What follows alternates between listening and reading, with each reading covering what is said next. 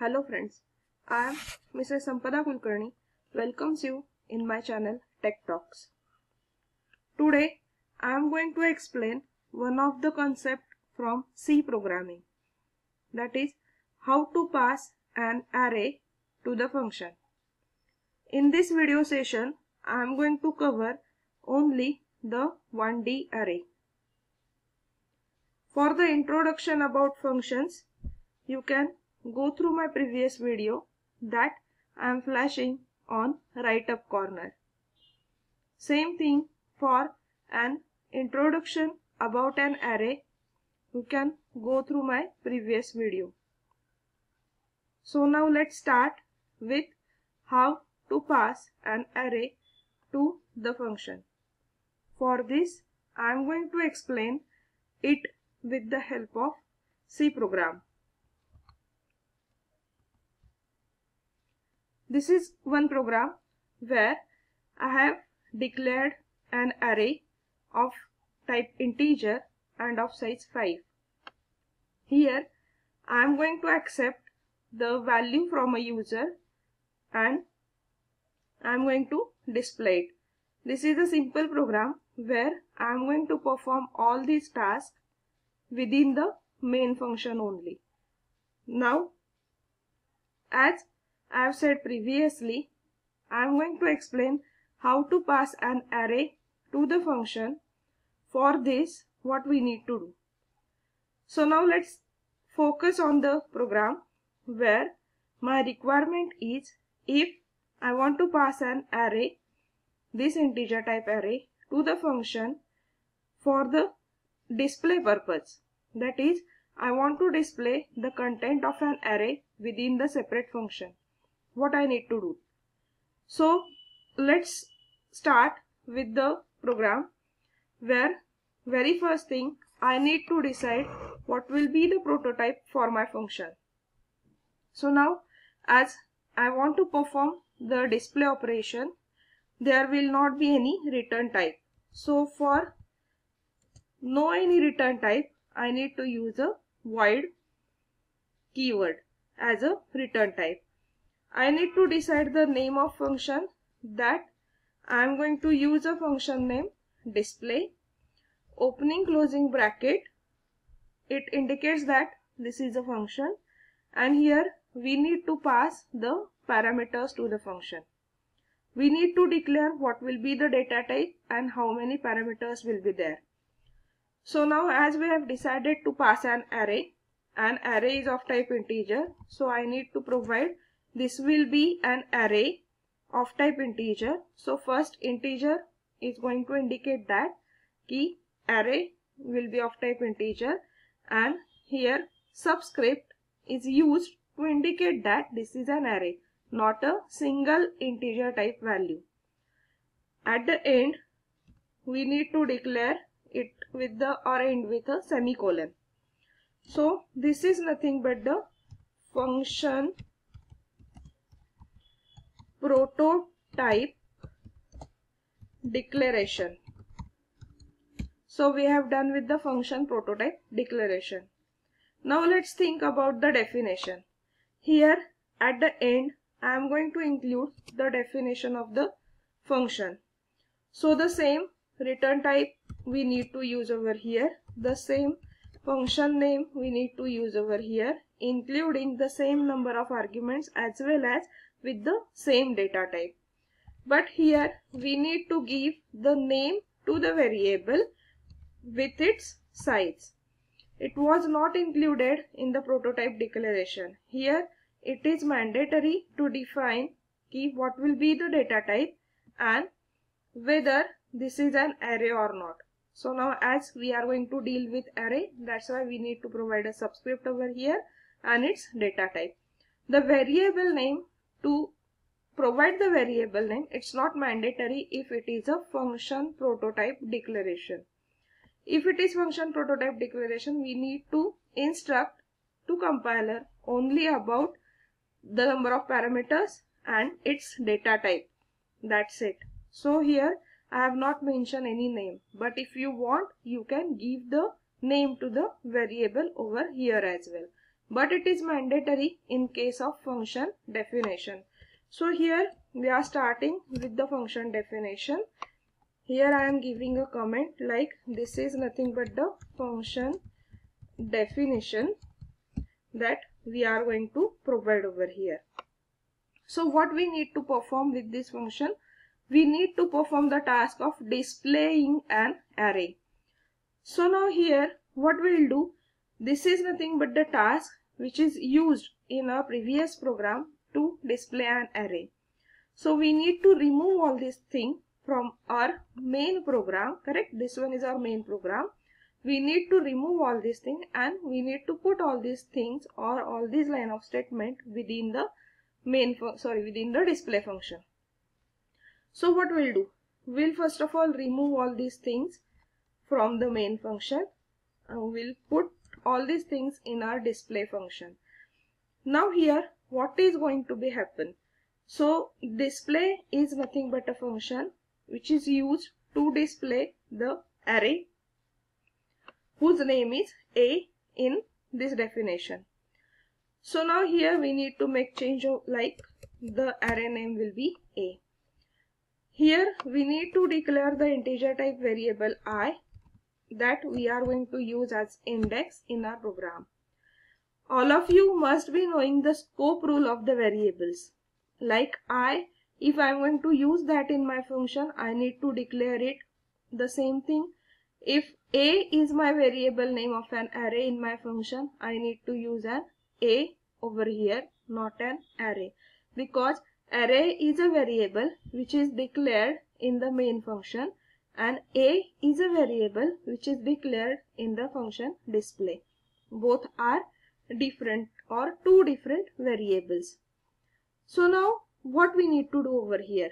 Here first of all, as we have done with the function prototype declaration, now function definition, and now let's go for the function call. What I need to write down for a function call?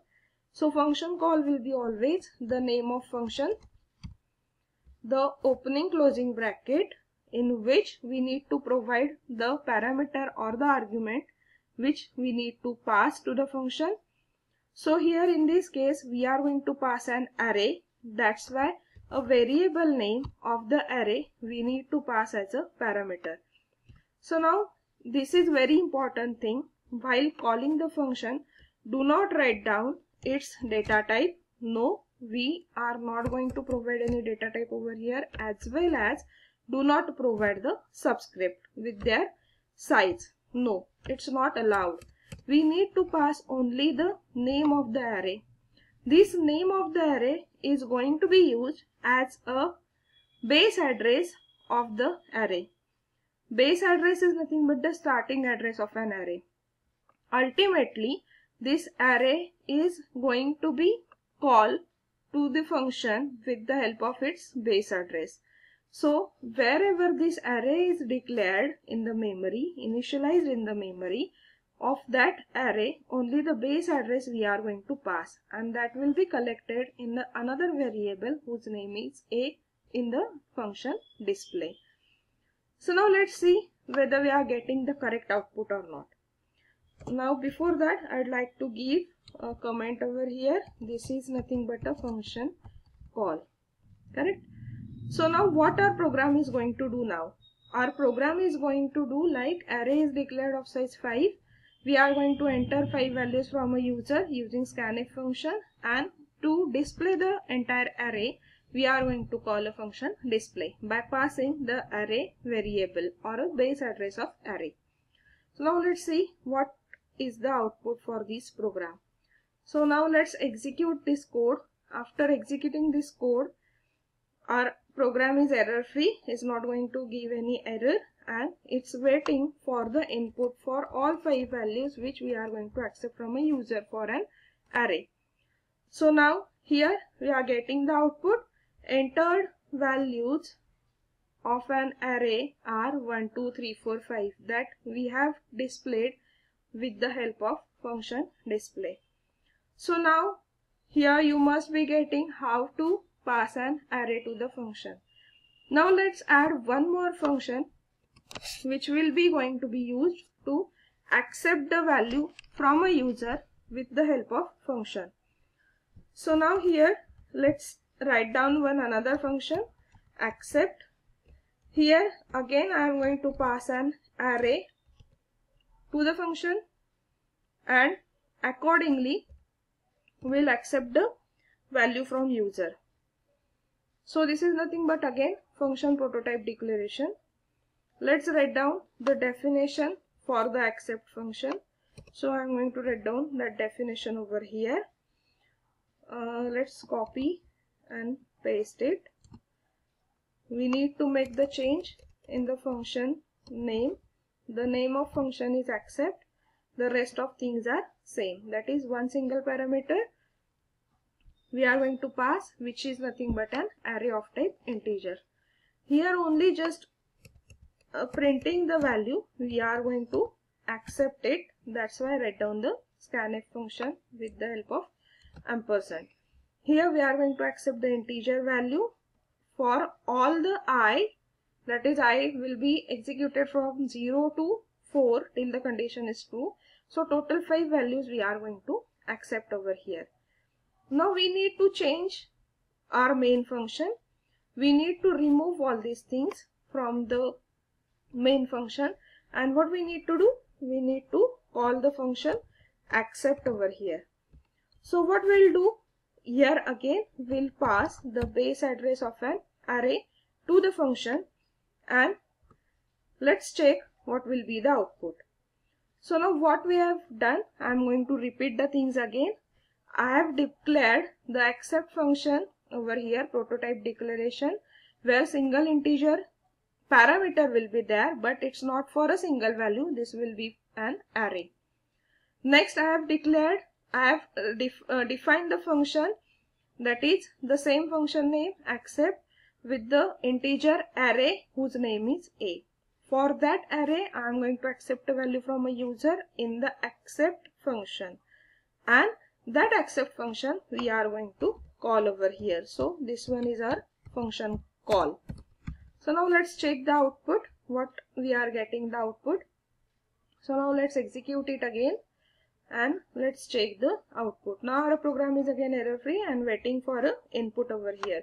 So let's give the input 1, 2, 3, 4 and 5, and it is giving the output like entered values of an array are 1, 2, 3, 4, 5. The output will be just same as of the previous one, because we are only making the change like whatever the task we have done in the main function, that we are going to perform within a accept function. So now here we can say that we have performed two separate tasks, accepting of an array that we have performed in accept function, and displaying of an array that we have performed in a display function. Ultimately, in both the functions we have passed an array to the function. Here I would like to explain that why it is needed to pass an array to the function. Because array, this variable is declared within a main, which will not be having the scope in the accept function.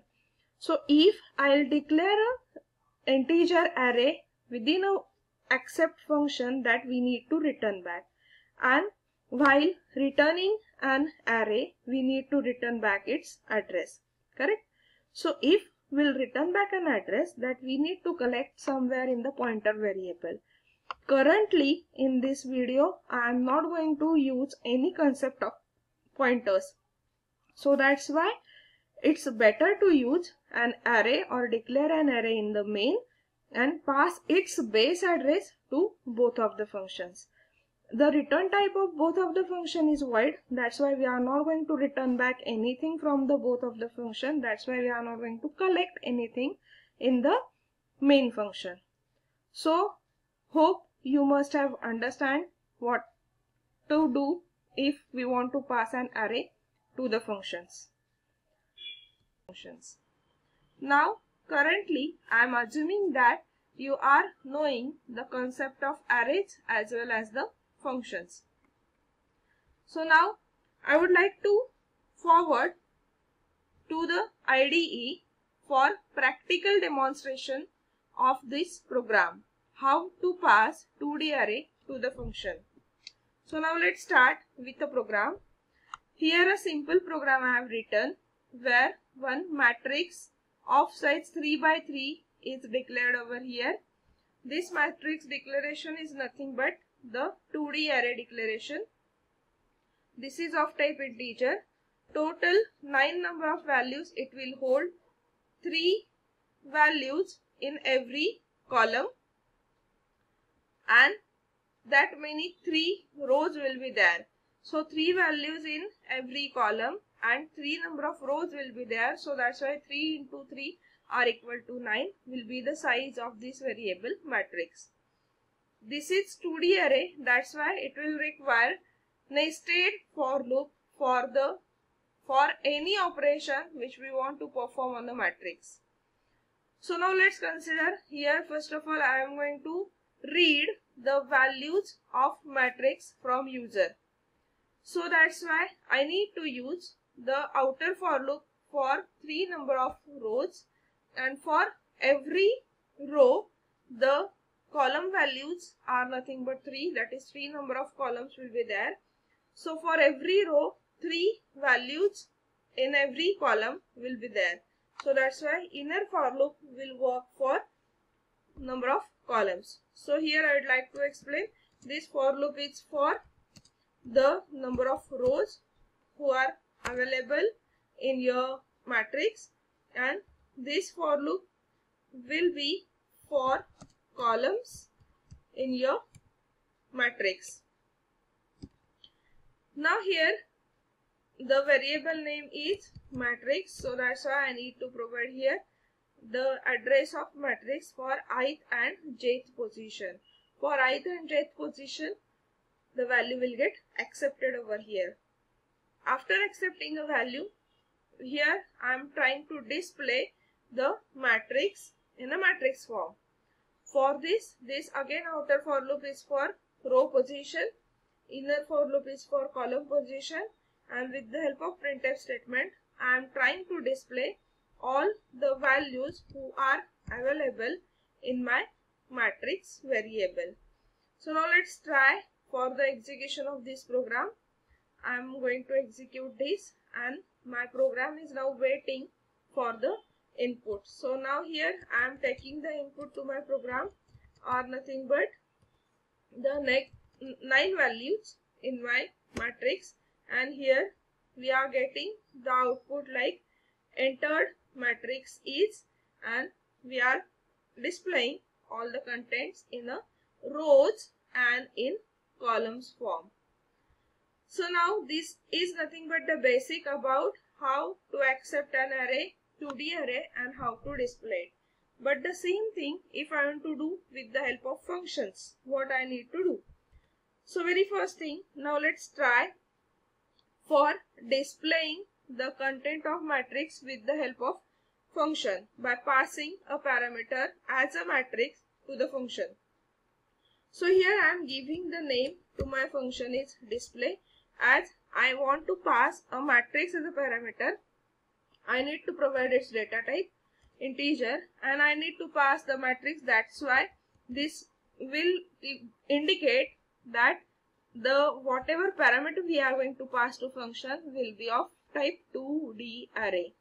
Here we need to keep in mind the column size, it is mandatory and we need to provide it.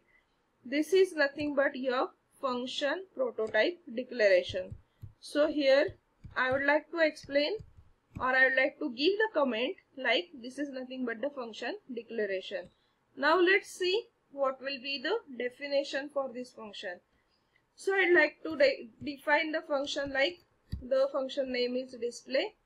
Here I need to collect the whatever I am going to pass to the function in integer type variable of type 2D array, and here I need to provide the size of the matrix, that is how many columns are there, how many rows are there. After that I would like to write down the body or the content or a line of code of my function. So what I need to do, I need to perform the same task but in the function. So that's why for simplicity I am going to cut this line of code from my main program and I am going to paste it in the definition of my function matrix. Now here I need to make simple changes, like the variable name of matrix is m, so that's why I need to give variable name m over here. The next important thing is I need to declare the index variables I and j in my function. That's it. Now after that, is it needed to return anything back from the function display? No. That's why I'll mention the return type of my function is void. The same change I need to do in the declaration of my function. So that's why I'm going to provide over here the return type as display. So what is this? This is nothing but my function definition. Correct? Now here function definition we have done with the function declaration. Now let's see what will be the function call. So to make a function call, I need to write down the same name to the function ended with a semicolon. But my function is parameterized function. Here I am going to pass one parameter to the function. That will be a 2D array. So what I need to pass as a parameter? So keep in mind, this is very important thing as far as today's session is concerned. What we need to pass to the function, or how to call a function by passing 2D array as a parameter. So the answer is we need to pass the base address of the 2D array as a parameter to the function. This is nothing but a variable which is 2D array, which is already declared in my function, whose size is 3 by 3. For this I am going to pass its base address. That base address is going to be collected in a variable m of the same size and is nothing but the 2D array again of the same data type integer. In this way we can make a call to the function. So now let's see whether we are getting the correct output or not.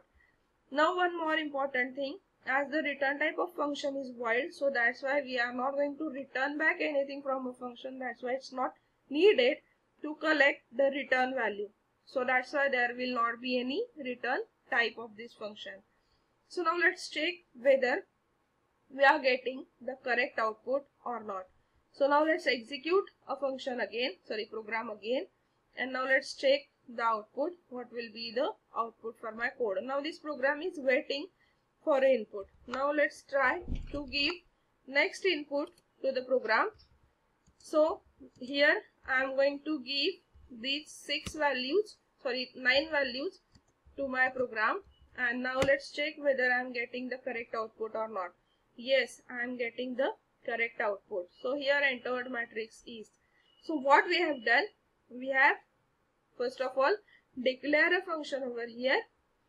We have written the function definition, and here we have made a function call to the same function.